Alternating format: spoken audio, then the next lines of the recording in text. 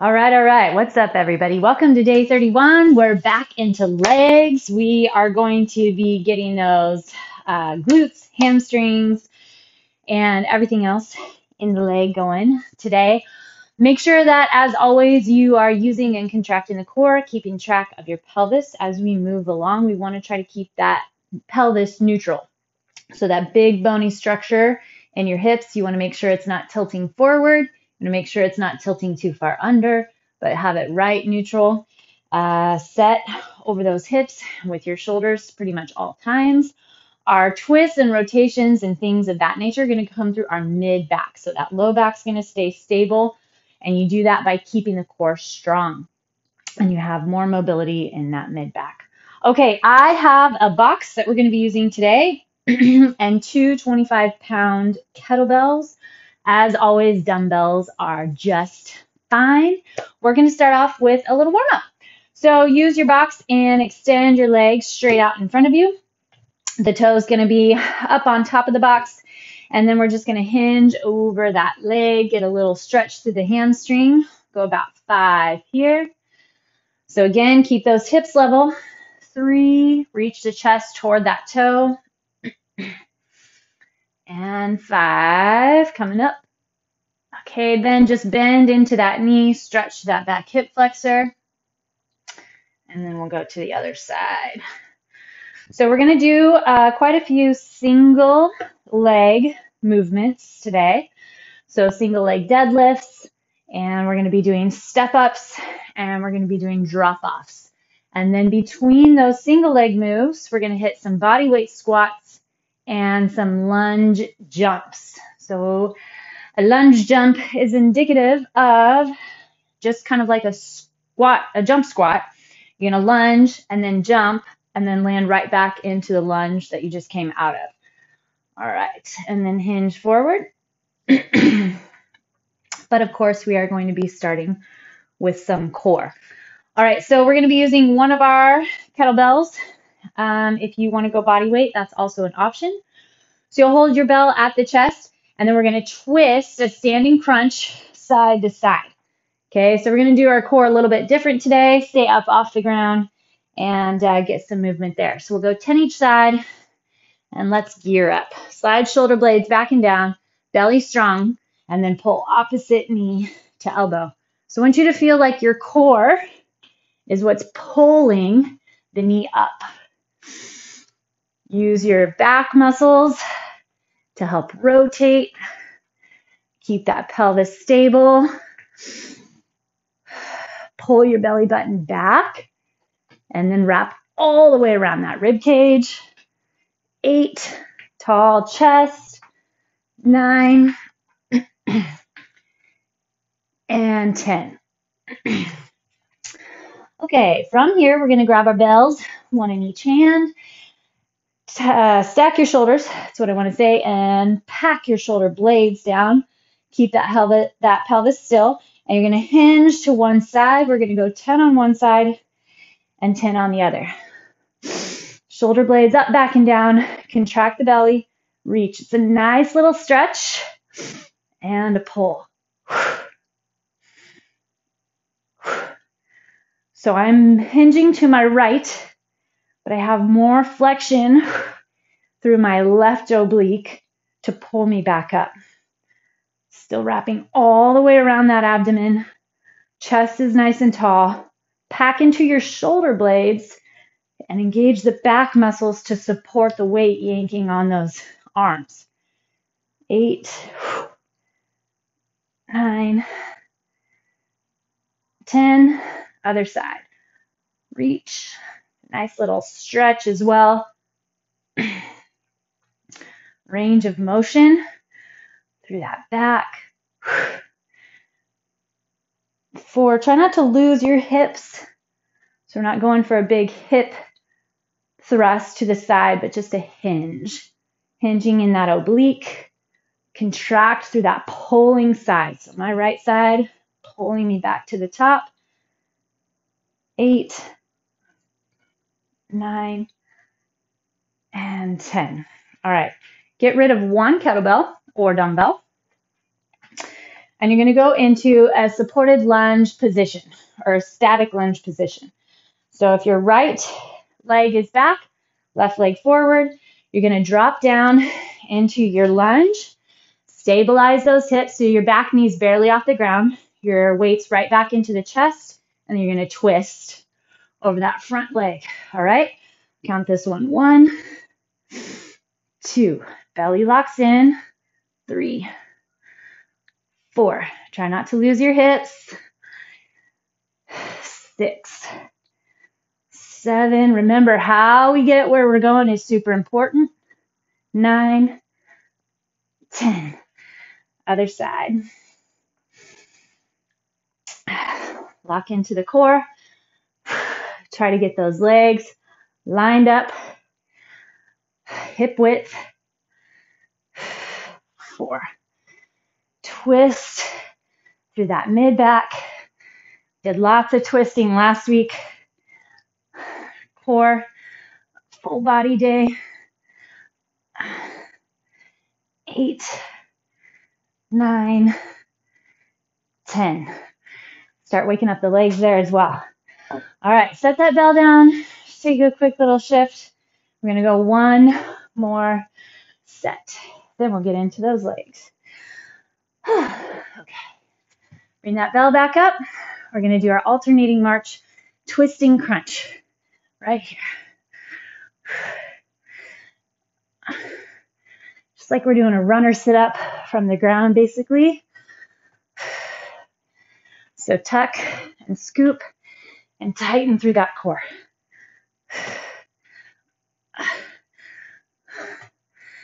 6, 7, 8, 9, 10. All right, grab both bells or dumbbells. Guess bells either way. Hinge forward, that flat back. Pack it up. Find your solid stance and then lean, contract. 2, 3. Shoulder blades back and down. Focus that core, pelvis, wrap all the way around. 9 and 10. Other way.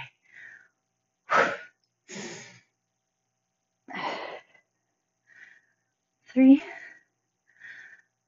4. Get the work where you want it.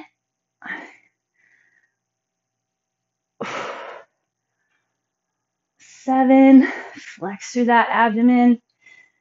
9, 10. Okay, and then we'll do our lunge with a twist. Flex into both legs. Grab through that core.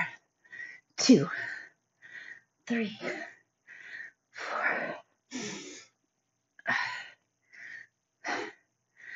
7, 8, 9, 10. Other side.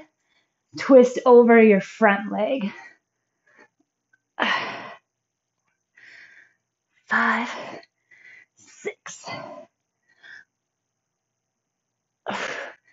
Belly strong. 10. All right.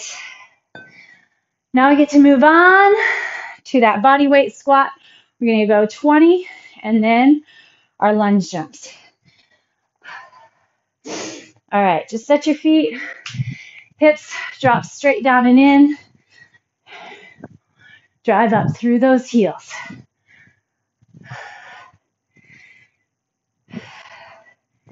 10, still watching that pelvis.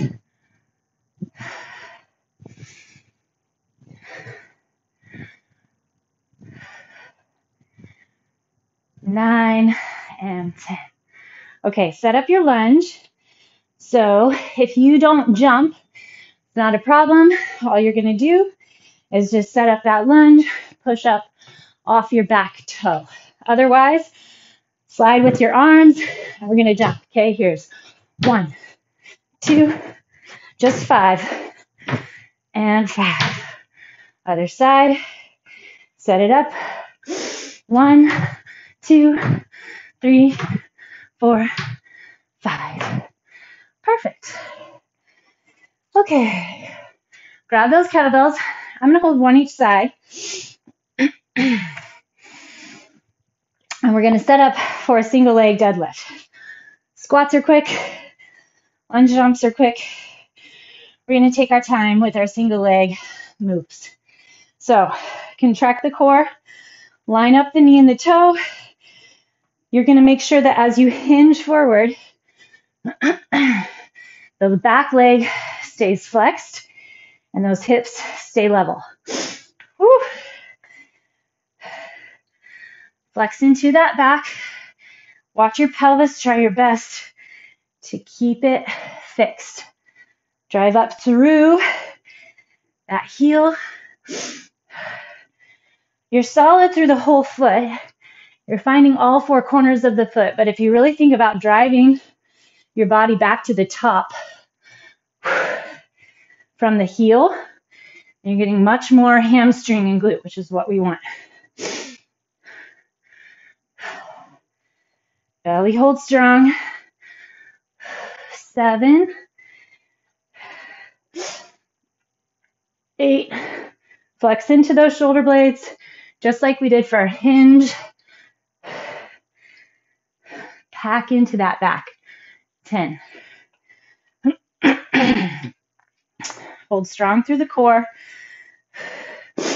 Make sure that your back leg hinges with your upper body, or lifts with your upper body.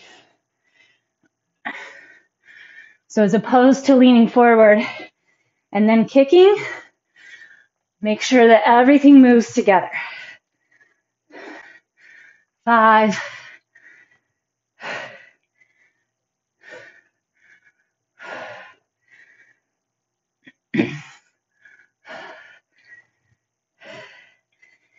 8. Hold that core, level those hips.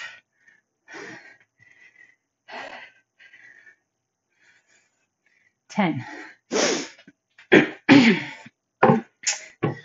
Okay, back into our squats for 20. Sit back on those heels. Go for range. 11. Knees lying with those pinky toe sides of the foot. 18, 19, 20. Okay, set up for your lunge jumps. 5, 4, 3, 2, 1. 5, 4.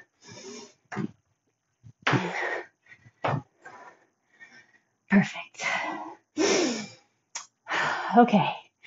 Next up, we're going to do a box step. And I'm going to hold both weights. Slowing down again.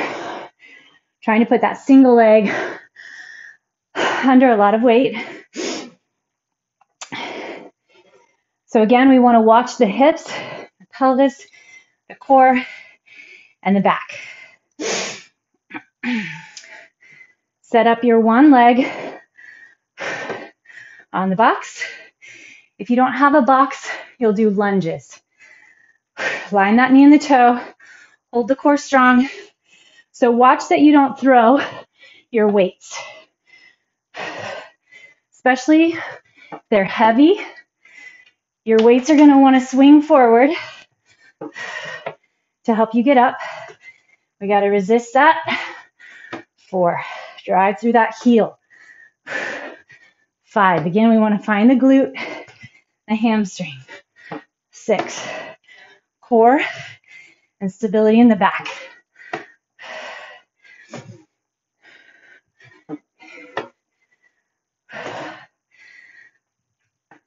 9.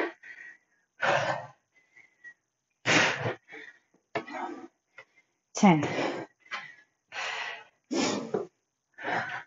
1. Level those hips. Line the knee and the toe.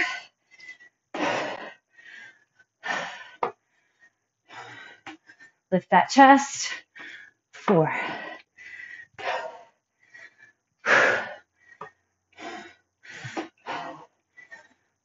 6. Watch your pelvis, the top, and the bottom.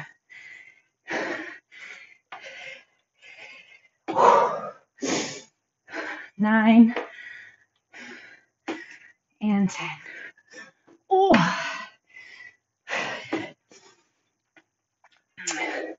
Okay, squats and lunge jumps.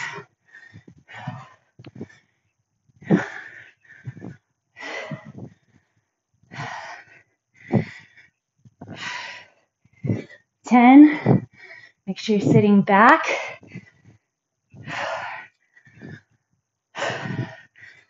Where's the core? Hold it strong. 18, 19, 20. Lunge. 5, 4, 3, 2, 1. Lock into that belly.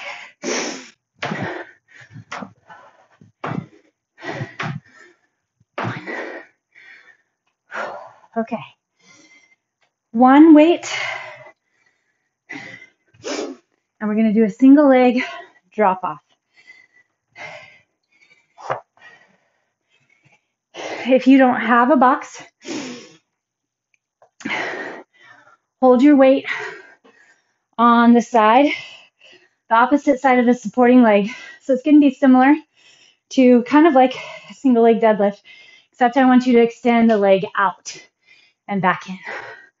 So your leg is going to hinge just a little differently than if you have your box or than if you're in your single leg deadlift.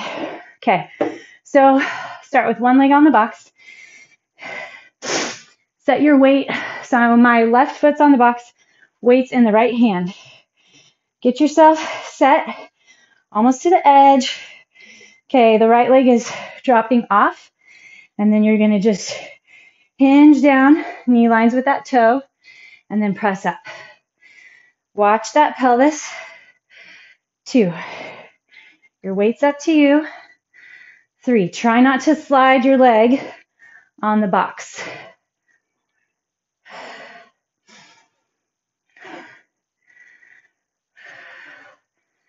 6. Strong back, strong core.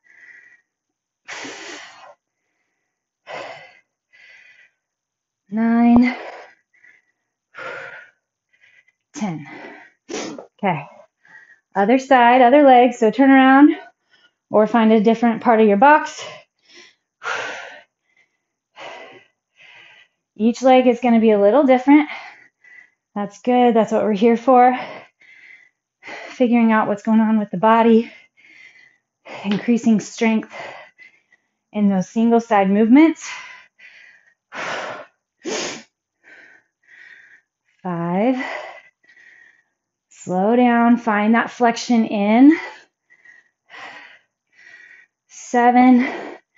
Notice if the knee is falling in or out. It's feedback. We need to fix those things where we need to strengthen. 10. Where we need to stretch. Okay, squats.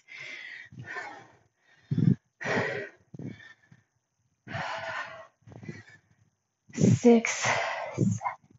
Lots of belly.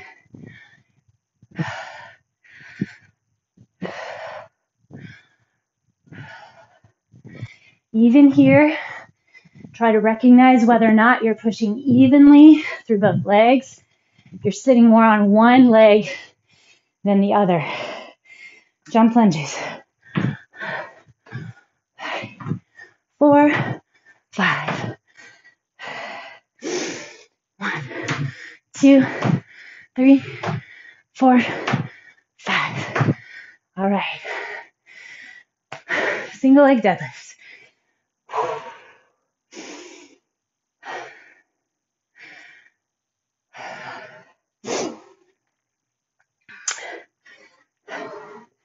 Second and final round. Make it count. Level off the hips, belly strong. You don't have to tap the ground. It's more about finding flexion in the glute, hamstring, back, core. 5, 6. Feel the back lengthen. Find the four corners of the foot. 9, 10. 1. If you need to hold support on a box and just hinge forward and back with something to help you balance, that's fine. But don't give up. Such a key exercise and movement to build function and health, strength for all the other movements we do in our day. 9, 10.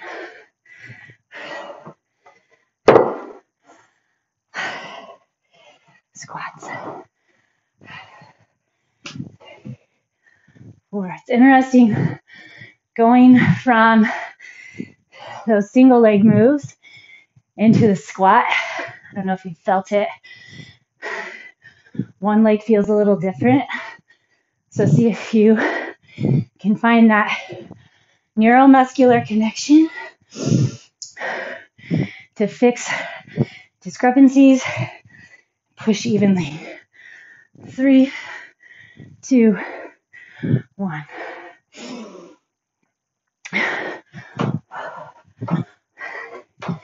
4, 5.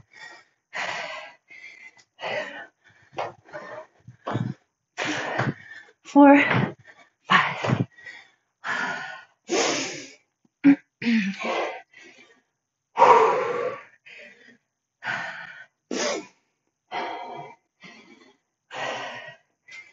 Alrighty. Stack shoulders, stack hips. Find that push through the heel. 10 each side.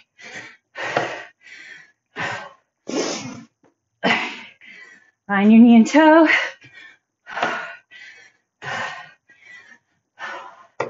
Should feel heavy. Work both directions of the move.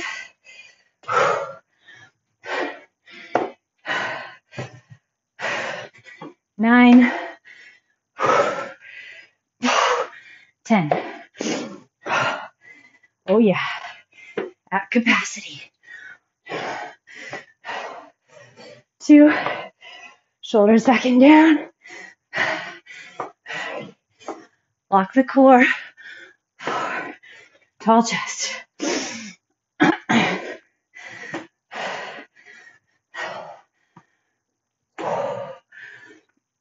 7. Watch the hips. Control those weights. 10.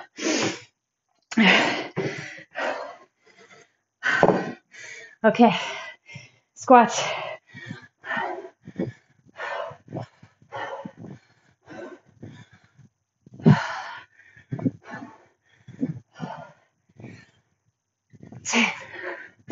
Where's your core? Sit back on those heels.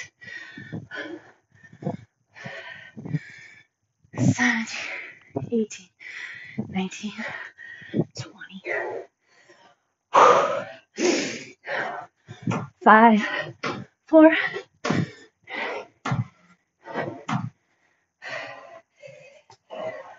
Come on, keep that jump. 4, 5.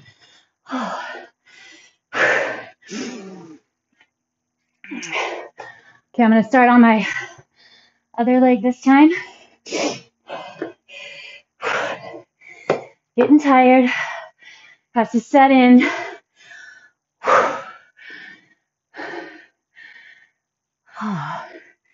Here we go.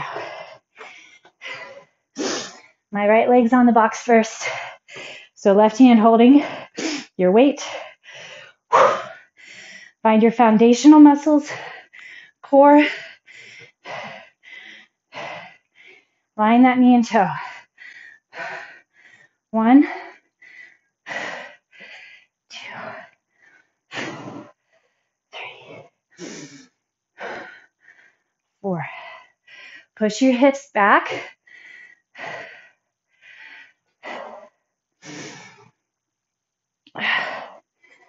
Tighten that belly.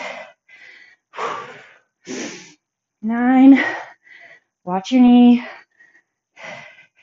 10. You can feel it getting a little noodly. Keep it set in. Okay.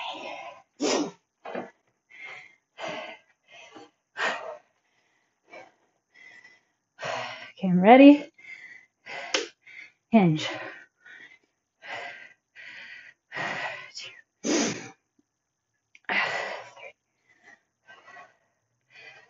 4. Push your limit. 5. Notice differences side to side. Scan the body. 8. 9. Push into that shake. 10. Yes. All right. Okay, if you have your box, we're going to use it for our stretch. So, depending on your quad and femur height, you might need to change the direction of your box, or you can use some towels or pillows to add height. But if you can get your legs right on the box in a 90-degree angle, that would be great. So all I want you to do is just start there. Make your arms into cactus arms and relax. You should be able to feel all and any pressure, if you have any, release from that low back. If you have low back issues, sciatica, SI joint, this is one of the top ways to get that figured out. Take your right ankle, cross it over the left knee, and try to push your right knee into the box. Flex your foot.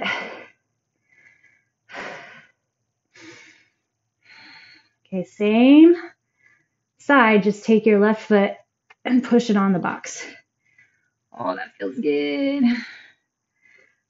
If you don't have a box for this set, you can use a wall as well, putting your foot on the wall.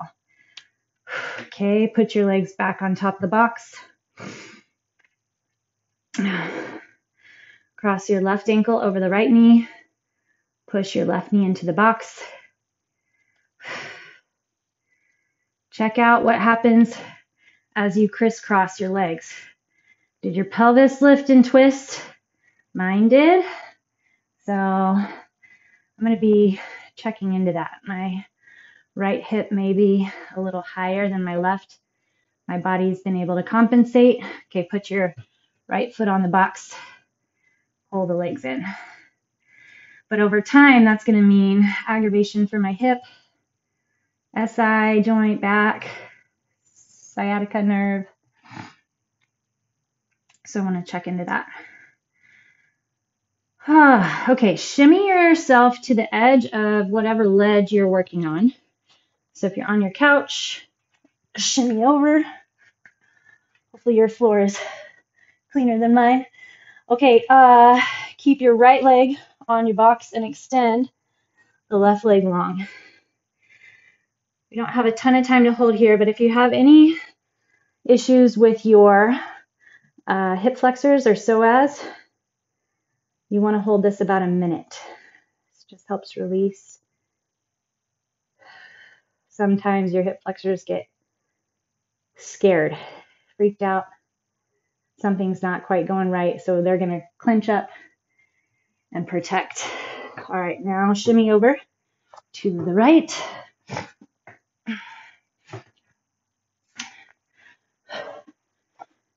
Okay, clip your left leg on the box, right leg long.